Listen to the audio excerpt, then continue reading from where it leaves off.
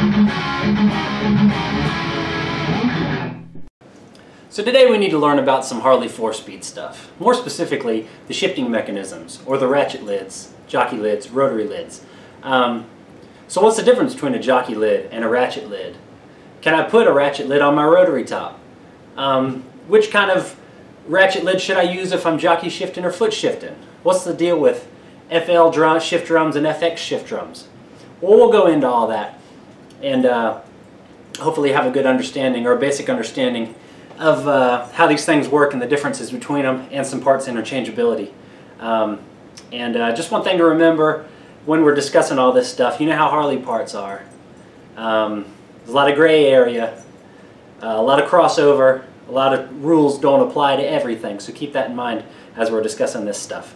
Let's take a look. The 4-speed was one of Harley's greatest innovations. It remained virtually unchanged for nearly 50 years. So I suppose the first lid we should start with is the one that started it all. 1936, Knucklehead came out, of course, and so did their 4-speed transmission. Prior to that, they used a lot of 3-speeds. This lid is synonymous with tank shifting. A lot of people call it a jockey lid, but it was used for all the tank shift bikes. Harley used the tank shift for a pretty long time. I think the first ratchet top or foot shift came out in '52, but they continued to use the tank shift up until mid-60s, 65 maybe. Either way, it's a pretty simple mechanism. You have your shift drum, and this one happens to have a 36 part number.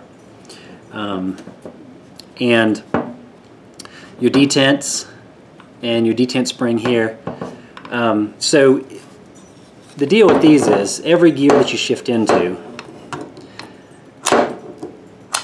the arm moves, unlike a ratchet top which returns to center. Because as you're moving through your shift gate on your tank shift, you're moving to each position, engaging each gear. These are good for tank shift. A lot of guys will run them as a jockey lid. The only downfall is it doesn't return to center.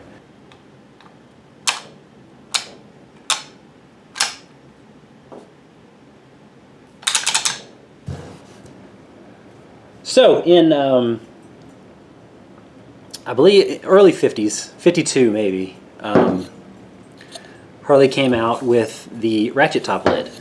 And the beauty of the ratchet top lid is it's still the basic construction of the old jockey lid or tank shift drum, but now you have this ratcheting mechanism which returns the shift plate to center. So as you're going through these gears, there's a return, and it comes back. There's springs in here, and some pawls that engage each gear. And as you ratchet through the gears, you can see that your shifter comes back to center. This is used on foot shift bikes that Harley came out with in the early 50s and used, we're still foot shifting today. One important thing about ratchet lids is, though, there's several different kinds of ratchet lids, and the difference being in the shift drums. Now this one is your stamped metal construction like the early ones. This is a cast and machined shift drum, and there were some of both. There was some of this style in the FLs as well. The main difference on an FL and an FX style shift drum, most notable is you can see on the FL the shifter linkage attaches at the bottom. On the FX the shifter linkage attaches at the top. That's probably the easiest way to spot them, but you can't always go by that. There were a couple of models in the early 70s that had the FX style lid but with an FL shift drum. So what you got to do you got to check your part number. A quick search on Google yielded me this excellent photo comparing an FX and an FL shift drum, and just does a way better job explaining it than I could do. If you look at them, you can see that the FX drum on the left and the FL drum on the right are virtually mirror images of each other. That's how you can get that reverse shift pattern. The other telltale signs, of course, are that -74 part number on the FX, and then of course FL on the FL shift drum, even though they are both cast and machined drums. So if you're looking for an FX shift drum, make sure it meets all that criteria. And they're definitely more rare than the FL style shift drums. And that's important to you you chopper guys that want to jockey shift your bikes. Not 100% necessary, but really nice to have, because the shift pattern is different. If you put a jockey shifter on an FL style shift drum, you're going to be shifting with your shifter one back and then 2, 3, 4 forwards, slapping forwards. A lot of guys on their jockey shift bikes, they want to slap shift backwards. So you can, for that application, you need an FX shift drum, which allows you 1 forward and 3 backwards. So you can slap that shifter backwards as you're flying down the road. But this bike here is equipped with an FX shift drum, meaning that when you start off 1 forward,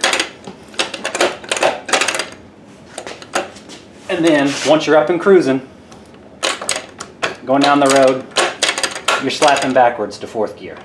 There's 4th, 3rd, 2nd, neutral, and 1st. This is why a lot of guys really like the FX shift drums for a jockey shift bike like this.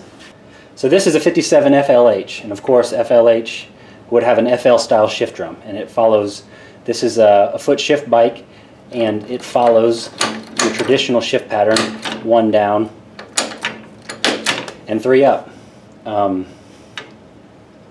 You can tell that it's an FL shift drum not only by its shift pattern, but also because the shifter linkage attaches at the bottom of the ratchet top. So in '79, the 4-speeds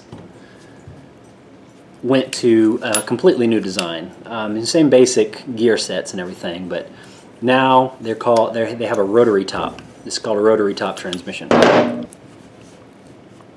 As you shift through it, you can see that plate on the top rotates, and the shifter forks follow those grooves in that rotary top right there. Good design, work really well. So a lot of guys are always asking, can I put a ratchet top on my rotary top transmission? And the answer is no.